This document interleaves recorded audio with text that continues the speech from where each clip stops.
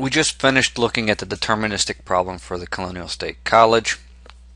Now what we're going to do is, instead of having a single time estimate here for each of the activities, each of the 8 activities, we are going to have 3 time estimates: a optimistic, so a faster time; a most likely, the book I think calls it most probable; and then a pessimistic. And then we're going to take a weighted average where we put 4 as the weight on the most probable one, most likely, and a 1 for each of the others. And to get the average, we take the weighted average, which is 1 plus A plus 4 times M plus 1 times B divided by 6. So I have come up with these activity times for optimistic, most probable, and pessimistic for each of the activities.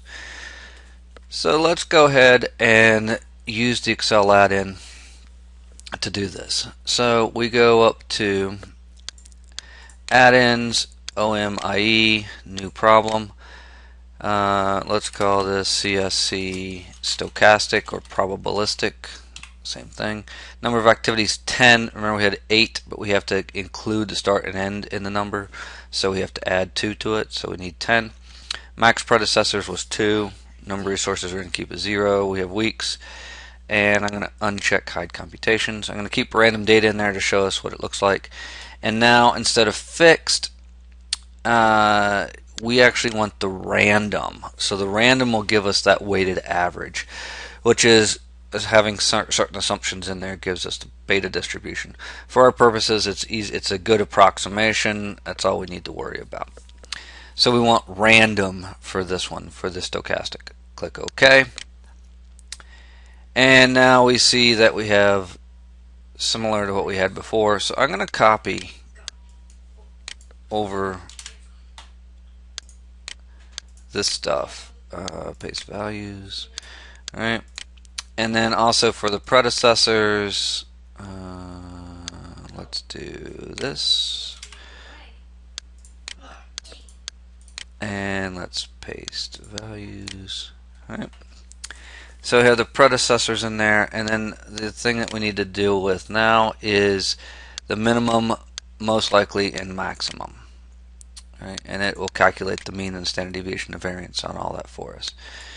So we have 4, 5, 6. Sorry, 4, 5, 12. All right. Then we have 7, 8, 9, 10, 12, 14. For activity D, it's a 1, a 4, and a 7. Activity E is a 4, a 6, and an 8. Activity F is 12, 15, 18. G is 6, 11, 22. And H is 6, 7, 14. So let's go ahead and do this. And I'm going to, actually, I don't think I'm going to do that. Let's do this. So we notice right here we get the means, right? 6, 8, 12, 4, 6, 15, 12, and 8. That's what we had last time. I've made up those numbers on purpose. The standard deviation and the variance are the interesting things, right? The variance 1.1 and 7 ninths here, 1 ninth here, 4 ninths here, 1, 4 ninths, 1, 7 and 1 ninth. So G has a very large variance, right? Very large spread, and then 1 and 7 ninths here.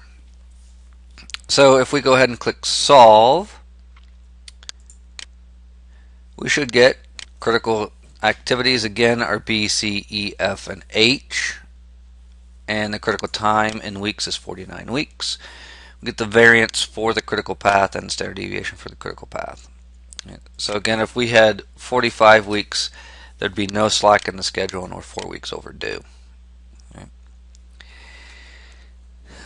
So if we click critical, again it highlights the predecessors over here, even though we'd already seen the critical activities in the red over here off to the far left.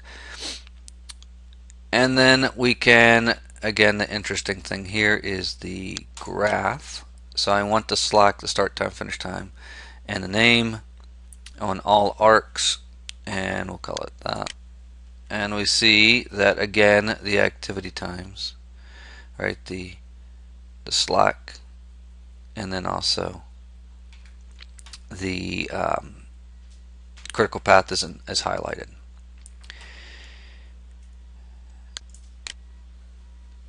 And then from this, what we could do is we could do a bunch of different probabilistic calculations, which we're going to do by hand and then in Excel later on.